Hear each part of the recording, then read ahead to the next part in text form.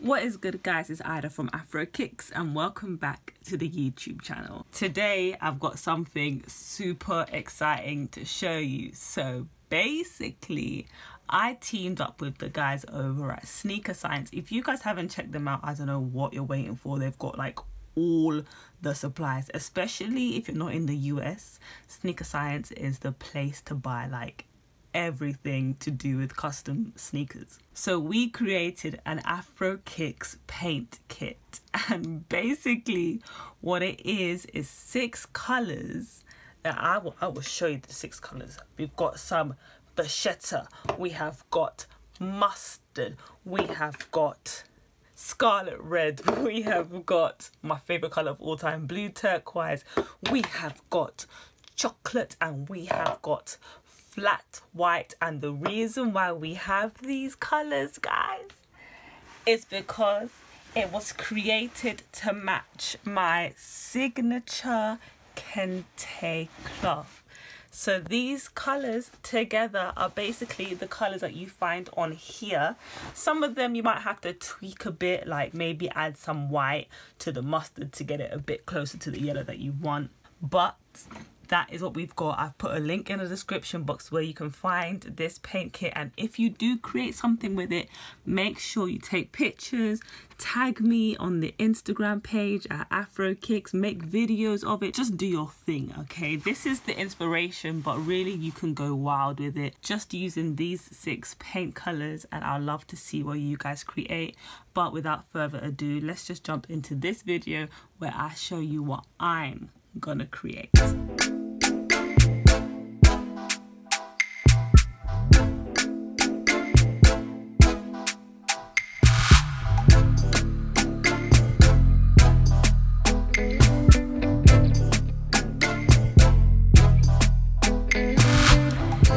I'm using acetone on a cotton pad. I'll put a link in the description where you can find both of these products.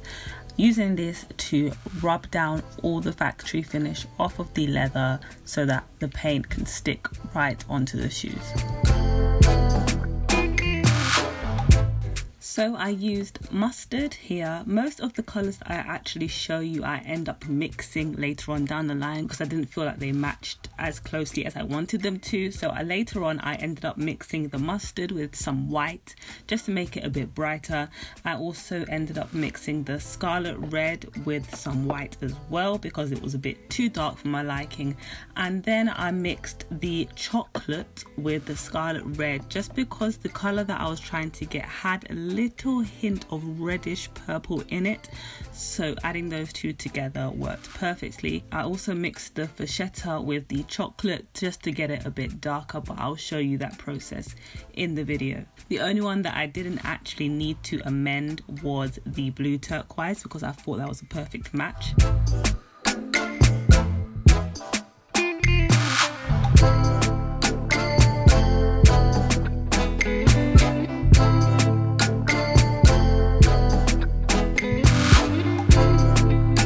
The key to this is to do multiple thin layers of paint. With some colours you may need to do more layers, with others you have to do less. Once you're able to have the paint there without seeing any paint strokes, that's when you know you've done enough layers.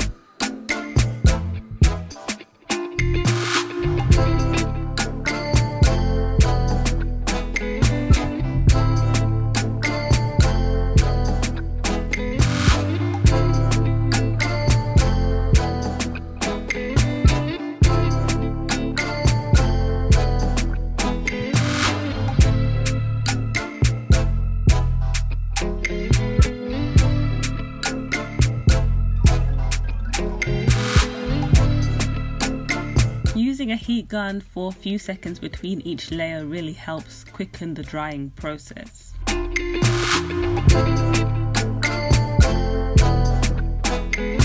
Now it's time for me to add one of my favourite patterns from the kente cloth.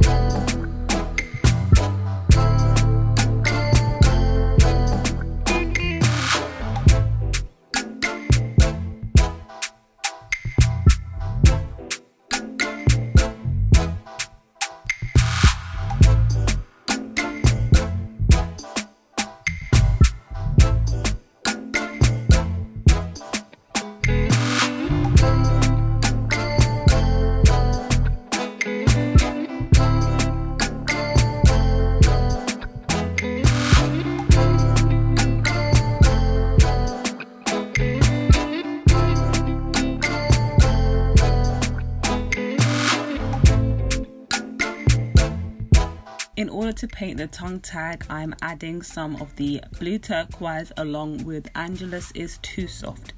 This product allows the paint to be nice and soft and flexible so that it doesn't scratch on your skin and crack. I'm also going to use this mixture on the back tab when I paint over the Nike logo.